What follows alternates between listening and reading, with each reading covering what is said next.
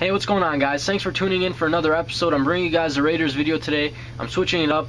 I'm going to see how this format of video making works out. If you guys like it, if you guys don't like it, let me know. I'd appreciate some feedback, but I'm going to get right to it. Here we go.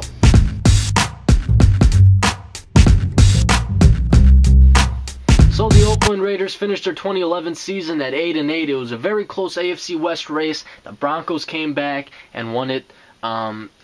I mean, honestly, any of the teams in the West could have won it if some of them were healthy. I know the Raiders didn't have McFadden, so I mean, you can point fingers to different areas, but it's close. They finished at 8-8.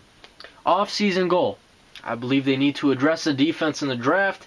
It's tough when they've lost two cornerbacks, being Nnamdi Asomugha and Stanford Routt. Stanford Routt signed with the division rival Kansas City Chiefs.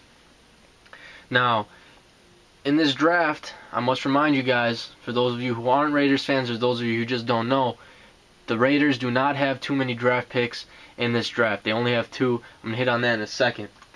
So they have 12 unrestricted free agents. Top two free agents on the list being Jason Campbell. I do not see him coming back because they have Carson Palmer on the roster now. Michael Bush, I do not see him coming back, even though I love the 1-2 punch they have with him and McFadden. He's not coming back. He's going to get paid. Possibly a possible destination for him could be Cincinnati. Now, draft needs. I see, like I mentioned, cornerback. They've lost two starters in the last 2 seasons. They're going to need to address that need right away. Outside linebacker. They don't have a lot of linebackers on the roster, so they're going to need to address a depth at that position and possibly even wide receiver.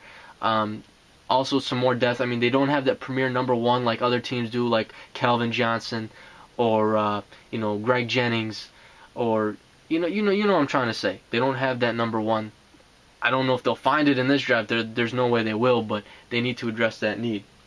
Now, this is where it's going to hurt for the Raiders in this offseason. They don't have a number one draft pick or number one overall pick because they traded it to the Bengals for Carson Palmer. They don't have the second round pick because they traded it to the Patriots in the last draft so that they can get a third and a fourth. They don't have a third round pick because they drafted Terrell Pryor in the supplemental draft. They don't have a fourth round pick because of the Jason Campbell trade with the Redskins, and they don't have a seventh round pick because they traded that away to the Seahawks for Aaron Curry. Now they only have a fifth and a sixth. What are you gonna do with a fifth and a sixth? They could possibly address that cornerback need with one of them, maybe a linebacker in the 6th round. But honestly, if you want to hit on anything in this draft, maybe you trade the 5th and the 6th for a guy in the 4th round. I mean, you don't have enough picks as it is. What are you gonna do?